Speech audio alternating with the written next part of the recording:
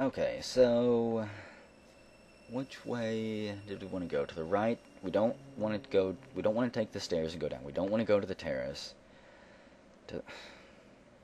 I am just completely lost already, which is kind of sad. I don't think I want to retrace my steps. Pretty sure we don't want to go back down. Pretty sure we don't. You know what, let's just, I want to go to the terrace for a moment. After continuing on through the passage for a while, the terrace comes into view on the right. I take a deep breath of the fresh evening air, hoping to calm my senses. Actually, wait, this might actually be the right way then. Just stumbling around seems to be working just fine for me. Before me, Kid comes to an abrupt stop. My knife's ready, but all I can see is darkness. Then, from up ahead, I start to hear a clattering noise. Whatever it is, it's coming closer and closer. Is it more orcs or goblins? Yes, it is. It's the sound of iron armor clanking against the stone floor. Let's stand ready. Oh yes, it's fight time. Grab a drink. A shot of courage tea. Don't get ahead of yourself, mate, she says with an ornery smile. Okay, kid, let's do this. The goblins are still 5 in all. They must have regrouped after we took out their leader, and they look just as pissed off and cocky as ever. Each of them's wearing the finest gear available to someone of their stature. And they are laughing and snomping their mouths at us. I don't know what snomping is, you'll have to figure it out on your own. We're gonna jump back again. Not a single moment after I leap back, the iron ball smashes into the stone floor. I can't believe this is deja vu. There's no way I'll survive fighting like that. Go for the hand again. It worked last time. Oh yes. I'm also probably gonna follow the same action here. Aiming for its heart. Yeah, because we didn't take any damage last time. The knife's edge disappears into the goblin's chest. The goblin looks down, laughing at us. It picks me up with both hands and throws me headfirst towards the wall. I bounce off of it like a cat, landing on my feet. I'm as pissed off and as angry as ever, and in a ton of pain. But, you gotta do what you gotta do. I tense up as it starts stepping towards me. I've got no weapon left but my fists. I'm no match for this thing in a scrap. But then it stumbles, and then again. And there we go. Saved by our hero. So, you got one, eh, mate? That showed him. Oh, let's catch our breath. Kneeling down, I rest for a minute to tend to my wounds, which aren't actually that bad, just a few bruises. Hey, no whining. You're not that bad, mate. I've seen worse hangovers than how you look right now. I wish I had her determination. After I finish applying my bandages, I get up, hoping I'll be okay. I can't start to give up now. But boy, these cuts are really starting to hurt. So apparently I did take damage. I didn't think I did, but damn. You got a thing or two to learn. But you're getting there, mate. Kid's mischievous eyes sparkle as I glance at her for a moment in the dim moonlight. I set off down the corridor with her, ready for what's next. We make our way down the dimly lit passageway.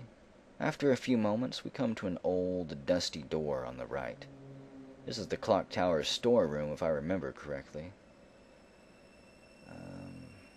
I'm gonna go inside again.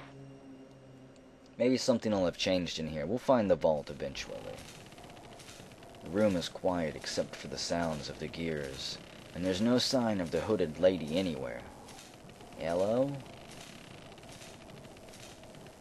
Ma'am? Ma'am? Well, if you're not here, say so, you old hag. The silence is deafening. This is a waste of time. We should investigate elsewhere, says McGill, turning on his heel. We follow him out, eager to leave the repetitive clacking. From here, the passageway stretches to the right and left. Okay, we're going to go right. I am still completely lost. Proceeding ahead on the path, we come to a staircase going up, and a firm-looking set of doors on the left. There better be treasure here. The smell of gold's thick in the air, mate. Well, this is it then. We did find it. It better open now, Kid says, putting the key we found into the lock. As the lock clicks, we're suddenly showered in all colors of light. Must have been an enchanted lock. Whatever's on the other side of this door has got to be good. The heavy doors open, slowly. And I am not feeling too confident about the fact we set off a trap. McGill, where were you on that one? Inside the room, I gasp at the awesome spectacle laid out before our eyes. Wow. Despite the sparse light, a brimming mountain of silver, gold, and other precious-looking artifacts shimmer and twinkle throughout this huge treasure vault. Kid is almost drooling at the sight. But to be fair, a sight like this would captivate most people. Enormous heaps of riches are piled before our eyes, in amounts most people will never see in their entire lives. It looks to be authentic. Remember, our goal is the flame. Do not waste time with frivolities. Says McGill flatly. Frivolicities. Jeez, I told you, I know. Regardless of McGill's warning, Kid can't help but be taken aback. She gawks at the room's contents in awe. Until... Hey, what's that? In the back, on that pedestal. There, a palm-sized jewel radiates a pale crimson light, resting patiently behind the other treasure. It looks as though it's a roaring flame that's somehow been frozen in time.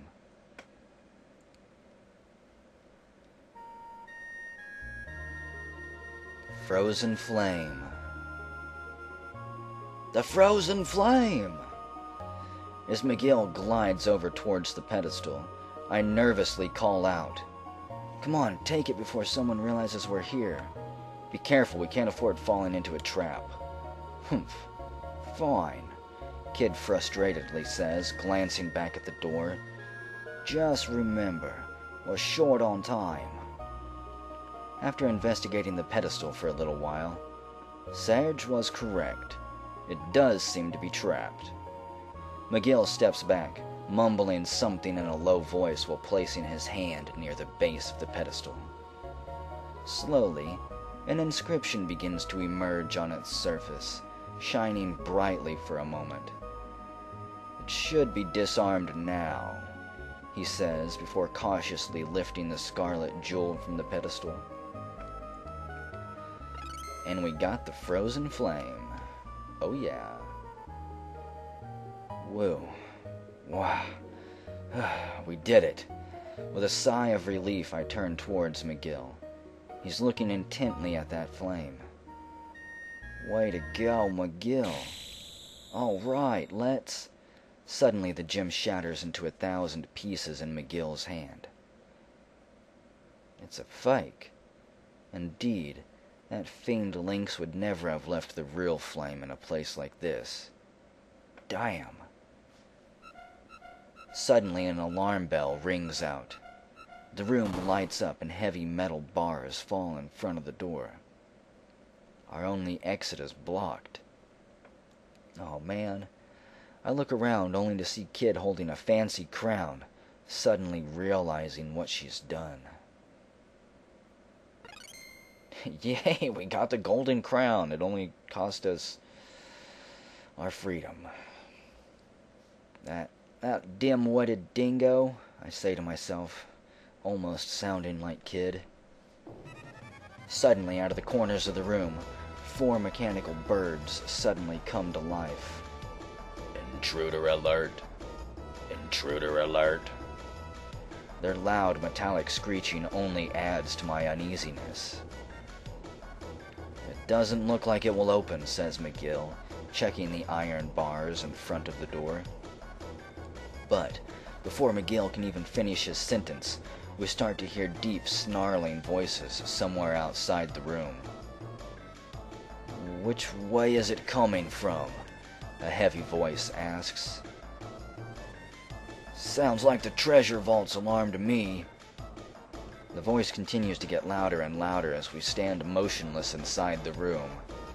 We silently gawk at each other, hoping any one of us will have some sort of plan out of this trap. Kid hides herself under a mountain of gold coins. Quick! Hide, mate! I frantically look around the room. There! Over in the far corner. There's an empty treasure chest behind a post. I dash over towards it, climb in, and close the lid. If this works, I swear. Looks like there's no one here, boss. That's strange. No one's ever been able to escape this old thing. Softly opening the lid of the chest, I take a peek outside through the small crack and see 5 goblins, bedecked in armor, having unlocked the iron bars and standing just a few feet from me. They look around the room restlessly, peeking into the shadows. Eventually, one of them raises his head to speak. Maybe a rat set it off. The cook was complaining about rats just the other day. Rats? Are you trying to tell me a rat set off the trap? A fat goblin questions the other with a doubtful face. And with that, squeak, squeak, squeak, comes from the corner, over by where Kid's hiding. Taken aback, the goblins stop moving and look at each other. After a little while, the chief slowly strokes his chin and says, No, actually, wasn't it stray cats that the cook was complaining about? Meow, meow, comes the voice a second time. Again, the goblins glance at each other. That's strange. What I heard was that it was a vicious heckran that raided the pantry. I think. Not a peep this time. I can only picture Kid racking her brain, trying to think of what a heckran sounds like. Just as I thought. A thief, says one of the guards. But just as they start to approach...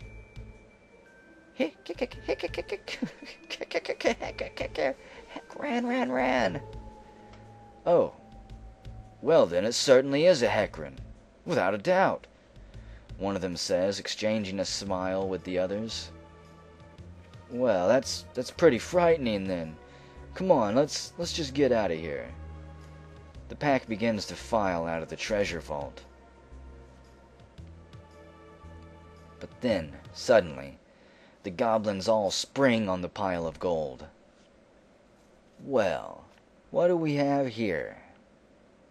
Hey, get your hands off me, you slimy freaks, Kid says, struggling to break free. Slimy? A thief like yourself isn't in much of a position to criticize, one of them hollers at her. Kicking herself free of their grasp, Kid inches back into the corner of the room. The goblins start to corner her off, laughing to themselves. I quietly sneak out of my hiding place and unsheath my knife. Taking on an entire troop of armed goblins is a lost cause, even for Kid. What should I do? Frankly, I'm in a quandary. We're not going to leave Kid behind. We're going to save her. Yeah, I can't abandon my friends, especially at a time like this. We've come this far. We live together or we die together. Gripping my knife tightly, I charge into the center of the room, shouting, "Hey, you stupid oafs!"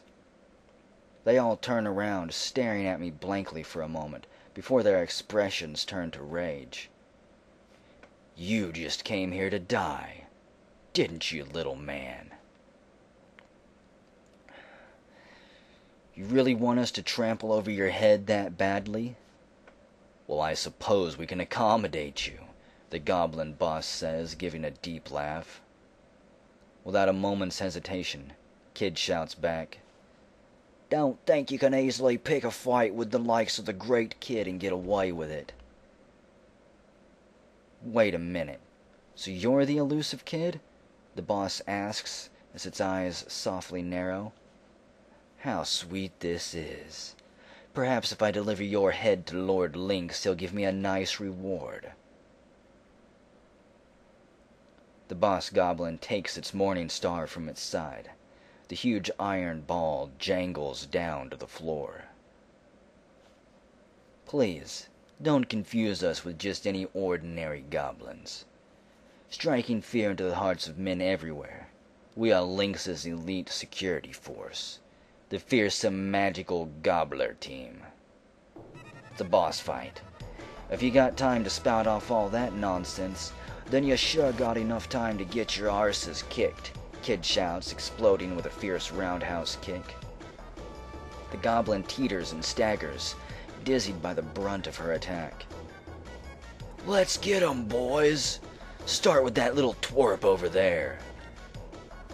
Metal balls begin to swing around, swooshing through the air with deadly speed. "Jet gobbler attack! Now!"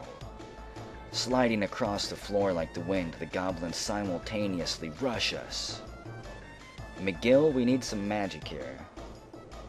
Looking up, all I see is a goblin coming at me head on, ready to bash its weapon into my skull. Let's dodge.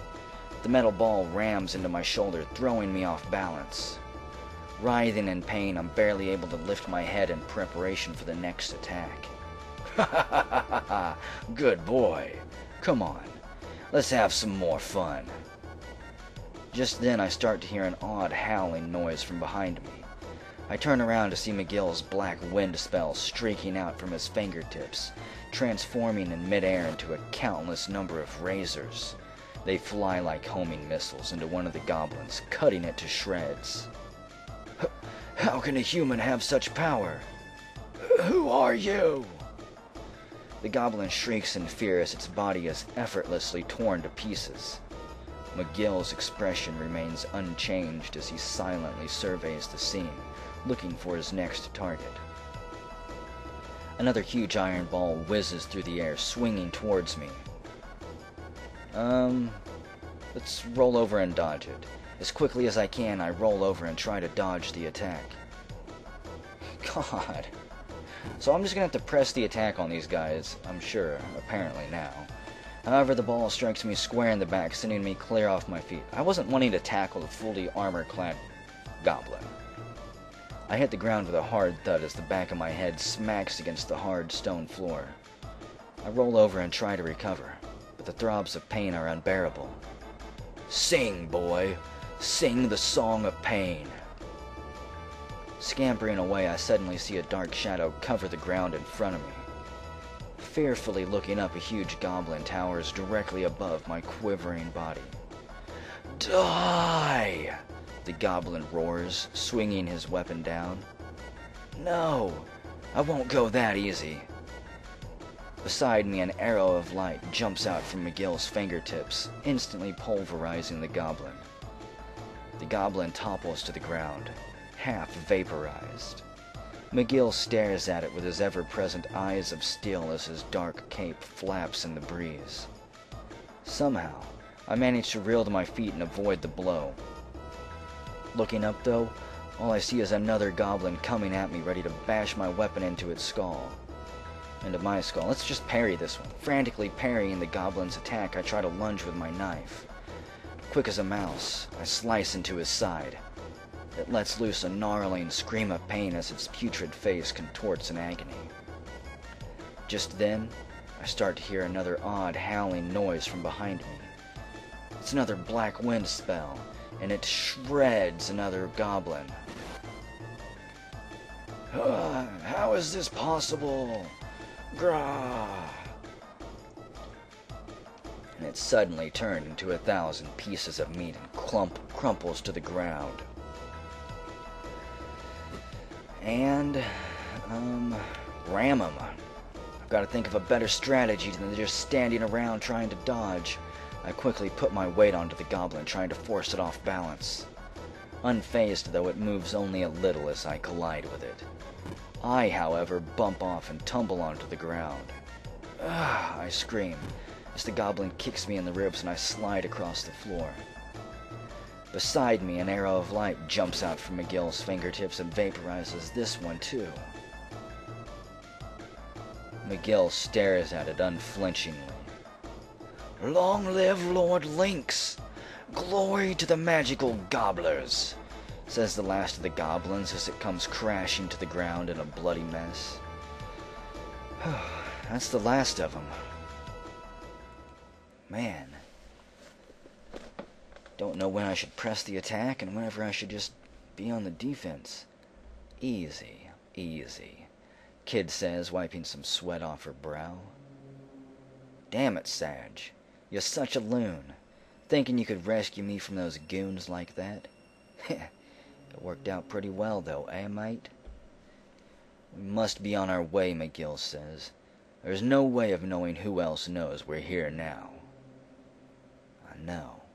That bastard's causing us too much trouble. I said they were Lynx's personal guards, yeah? They might have some valuable stuff on them. But before she even finishes speaking, Kid starts to search through the head goblin's clothes. Sheesh, there's really no need to be such a scavenger. Aye, what's this? She says, removing a small metal object from the goblin's pocket. It's a hand-shaped medallion of some sort, covered in archaic-looking symbols. It's a key, McGill says, walking over towards us. These markings suggest it unlocks a certain magical seal.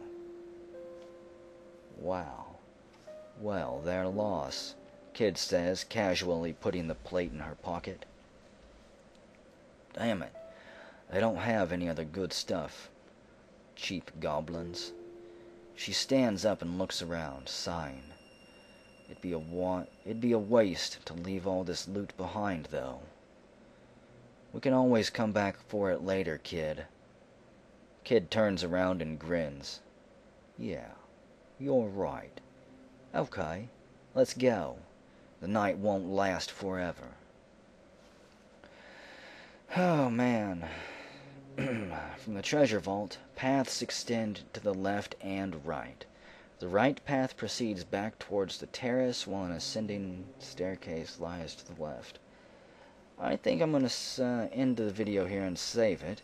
And whenever we come back, I'm thinking about maybe we should make our way all the way back to that mouth and see if this is the thing it wants to eat, if this is the key that we needed.